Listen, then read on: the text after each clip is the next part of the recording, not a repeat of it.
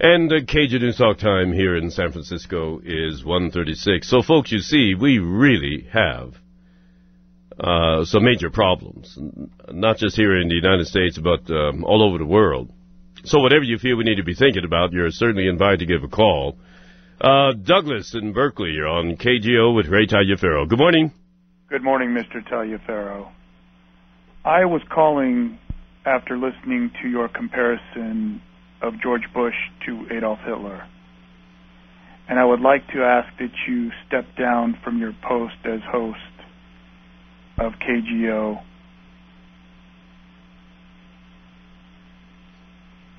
Is that all you have to say? Well, I'd like to know specifically, when you make that comparison, what specific criteria do you use? Do you know the actions of Hitler? Yes, Hitler was responsible for killing hundreds of thousands of Jews. Bush has killed maybe a couple thousand, 2,000-3,000 people that wore turbans.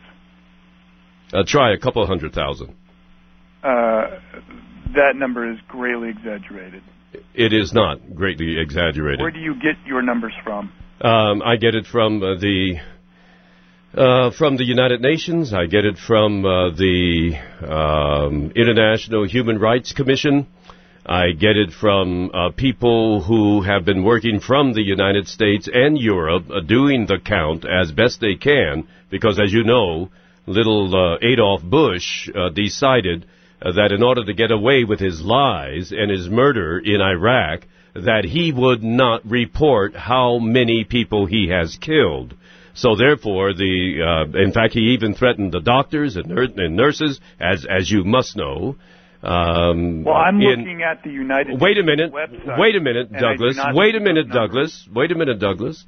You asked me a question. I intend to hold a discussion with you if you've got the brain power to do it. If you don't, then you hang up, okay? Yes, sir. Well, I'm going to discuss this with you. The fact of the matter is that Bush, early on, through Rumsfeld, threatened, and this was all news. I've been following this ever since Bush has been in office, ever since they decided to go to war in Iraq on lies, and have a preemptive strike right out of Hitler's book.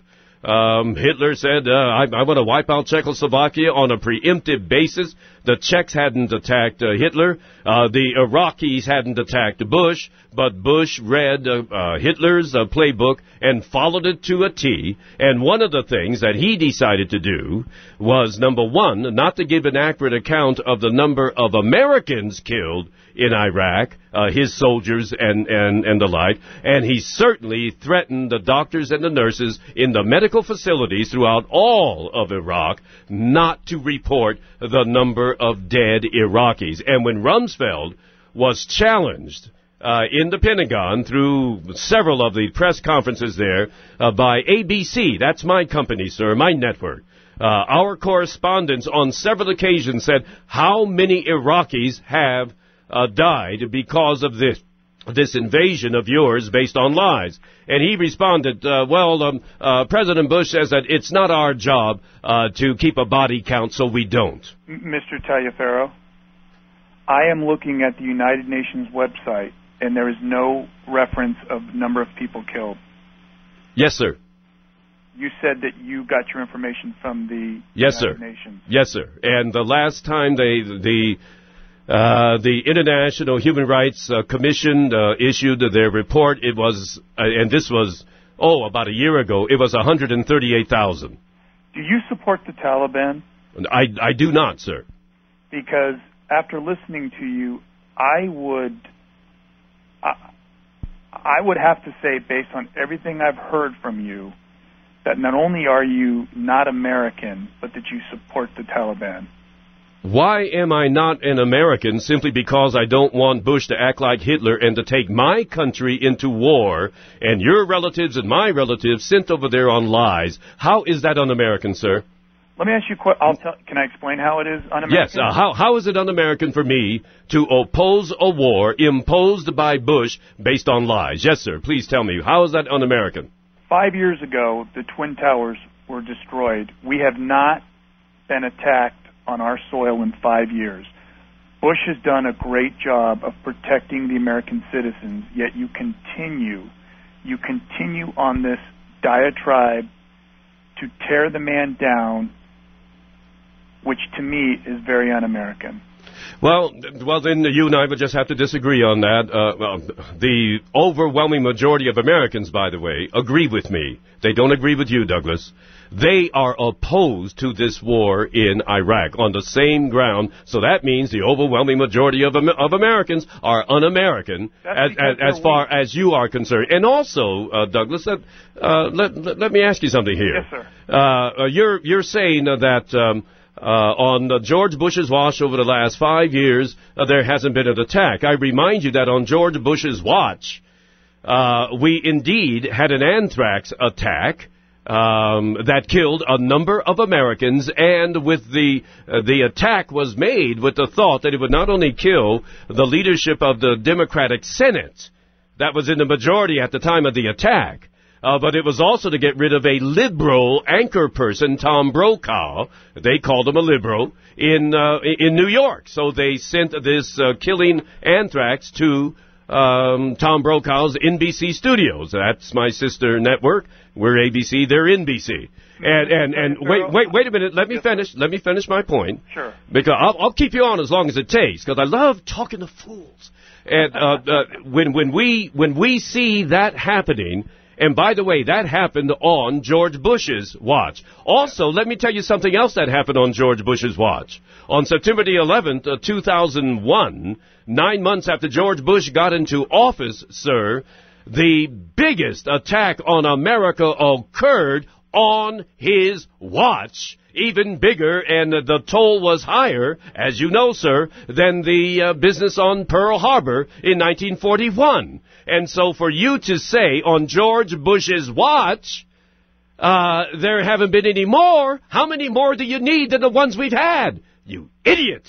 Well, now, wait a minute, Mr. Taliaferro. I've treated you with respect. And I've treated you with respect. And idiot is as wonderful a comment as I can make about your level of intelligence. If Clinton would have done his job, 9/11 would have never happened.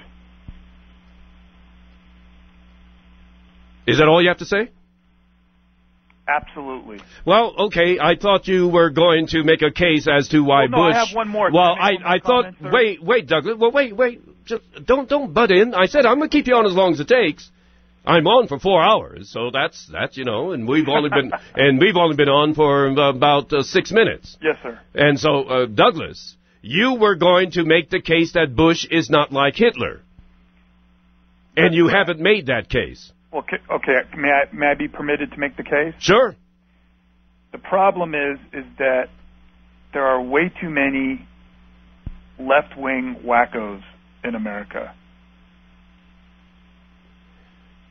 I thought you were going to make the case, and I appreciate the fact that you're lost for words, even though you called to ask me to step down as a talk show host, because I had the temerity and the accuracy to compare George Bush to Hitler. Okay. And then you were going to make the case. Yes, and I gave you a chance to get... No, I'm through with you. Oh. Because I asked you to make the case, and you said, I'm going to make the case. And all you said, well, there are too many left-wing wackos in America. How does that make the case that Bush is not like Hitler? Because Adolf Hitler was responsible for the death of hundreds of thousands. No, wait, you already said that.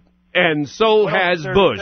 So has Bush. That is incorrect. So has Bush been responsible. I'm looking at the United Nations website, and there is nothing about hundreds of thousands of people dying. Sir, do your research. Look it up. You can Google it, sir. I'm looking at it. Sir, you can Google. You are distorting the truth. Sir, so Bush... Well, wait. So what you're saying is that the difference between Bush and Hitler is that they were both illegal murderers. It's just that Hitler murdered more than Bush. Is that right? Is that what you're saying? No, I'm saying Bush is a man of God.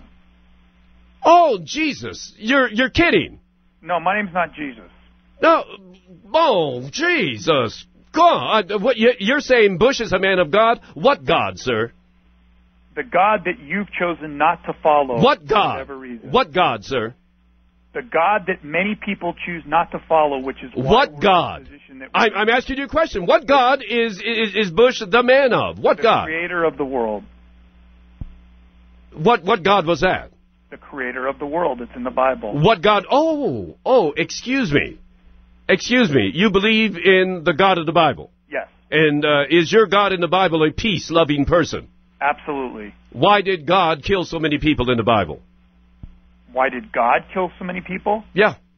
God didn't kill anybody. People chose to stray from God, and that's when problems arise. No, wait a minute. But who brought on the problem? People. How did people create the flood? Because people have... Wait a minute. How did people create the flood? Even if people were committing some sin, where was the faucet? Where was the faucet that turned on the flood that killed God's people? Was created because people. Douglas, who created the flood? God created. Whoa! Okay, I made my case. Wait a minute. How many people did God kill with the flood?